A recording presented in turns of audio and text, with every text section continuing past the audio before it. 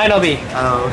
So, is this shocking or unexpected to you? Like, meeting Quack and losing to him? Yeah, it's very unexpected because I don't expect myself to win assault.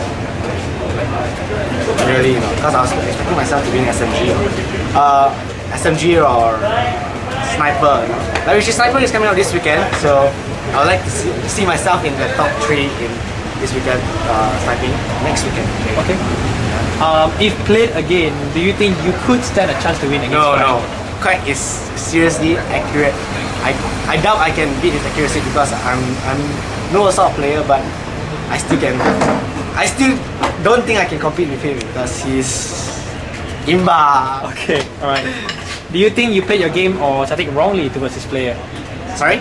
Did you think you played your game or tactic wrongly towards this player? Yeah, Quack? because he is more of an aggressive player. Correct. And he starts going to places where you don't normally see other player does that, because I've been playing like how many people and there's all different strategies and different movement, and Quack was seriously unexpected. You don't expect him to be there and he's there, and that makes him really good with it, and his headshots is crazy. It's seriously crazy.